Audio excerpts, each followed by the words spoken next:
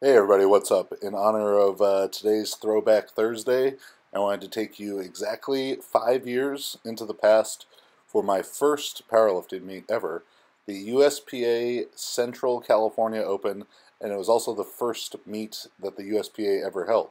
So congrats to Steve Dennison, who spotted me there, for growing that into such a great federation, really high quality meets, tons and tons of lifters, especially here in Southern California. So you saw my opening squat there. This meet was about I believe the second or third time I'd ever worn knee wraps, and the first one or two times I wrapped them myself. And as I was getting ready to squat, one of the other lifters, Alan Best, who spotted me in the video here, asked me if I wanted some help with the knee wraps, and I of course said yes because I really had no idea what I was doing with them. And he asked if I had a preference on how to wrap them, and I just told him, wrap it the way that makes me squat the most. And he definitely did that, hit my goal, 800.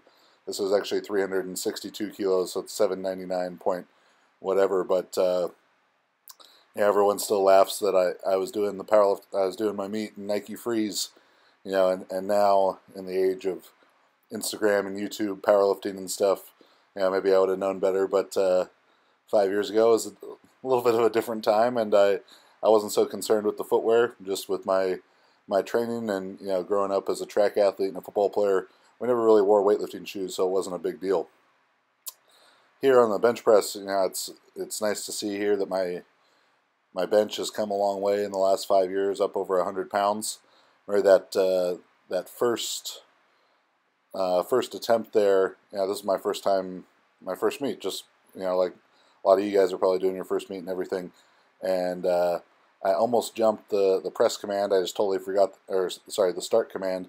Almost totally forgot that they were going to give me one, and I basically just started going down, and conveniently it was the exact same time as he said start, so I didn't miss my opener bench on that technicality there.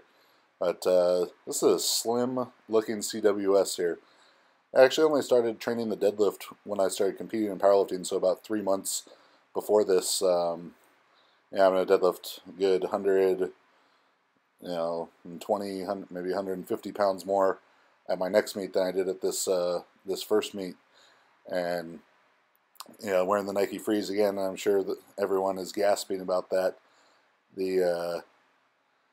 But I didn't know that you had to have a sole on your shoe, because I normally just trained in my socks. Look at that athletic, high jumping, skinny guy over there. But that was my first meet. It was a good time. It's such a interesting transition from track to powerlifting for me, but I've really enjoyed the last 5 years, and fun to look back and see how far I've come. So, if you're just getting into powerlifting, remember, as cliche as it may be, it's a marathon, not a sprint.